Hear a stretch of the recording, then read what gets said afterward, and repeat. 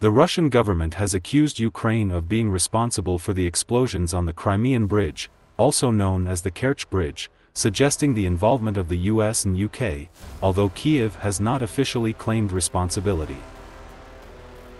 The Kerch Bridge, which opened in 2018, serves as a crucial road and rail connection between Russia and Crimea, a Ukrainian territory occupied by Russian forces since 2014. Russia's transport ministry stated that the supports of the bridge were undamaged. Investigations are ongoing, but unverified reports indicate that explosions were heard early on Monday. This is the second major incident on the Kerch Bridge in the past year. In October 2022, the bridge, which plays a vital role as a supply route, was partially closed due to a significant explosion. It was fully reopened in February. According to Vyacheslav Gladkov, the governor of the Belgorod region in western Russia, 2 individuals, the parents of a young girl, lost their lives in the incident, which he described as an emergency, without providing further details. Pictures shared by the spokesperson for the Odessa military administration showed debris on the bridge's road and damaged railings. Gray Zone, a Russian telegram channel associated with the Wagner Group, speculated that the bridge might have been damaged by an underwater drone launched by Ukraine. Kremlin spokesman Dmitry Peskov confirmed that President Vladimir Putin had been informed about the attack.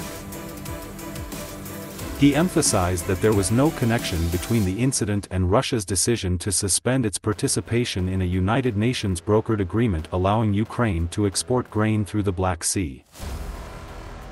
Maria Zakharova, the spokeswoman for the Russian Foreign Ministry, accused Ukraine of launching the attack on the Kerch Bridge with the direct involvement of the UK and the US.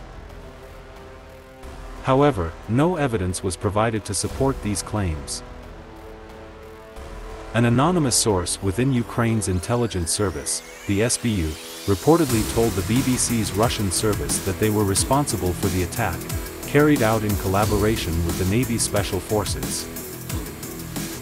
While Ukrainian media also reported that sources within the SBU claimed responsibility for the attack in off-the-record briefings, the Ukrainian security services did not openly admit their involvement in a subsequent statement.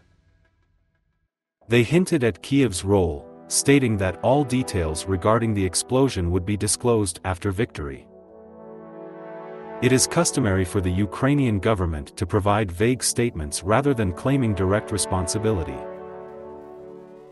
Last October, the same bridge in Crimea was targeted, but it was only this month that a Ukrainian defense official acknowledged Ukrainian involvement. However, the claims cannot be independently verified by the BBC.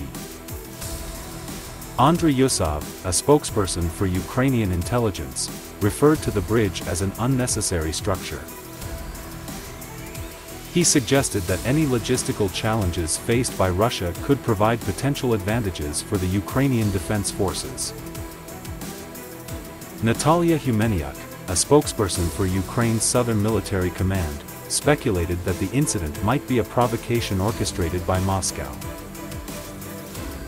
Sergei Aksionov, the head of the Russian administration in Crimea, informed the public through telegram that traffic on the Crimean Bridge had been halted due to an emergency near the 145th support on the Russian side.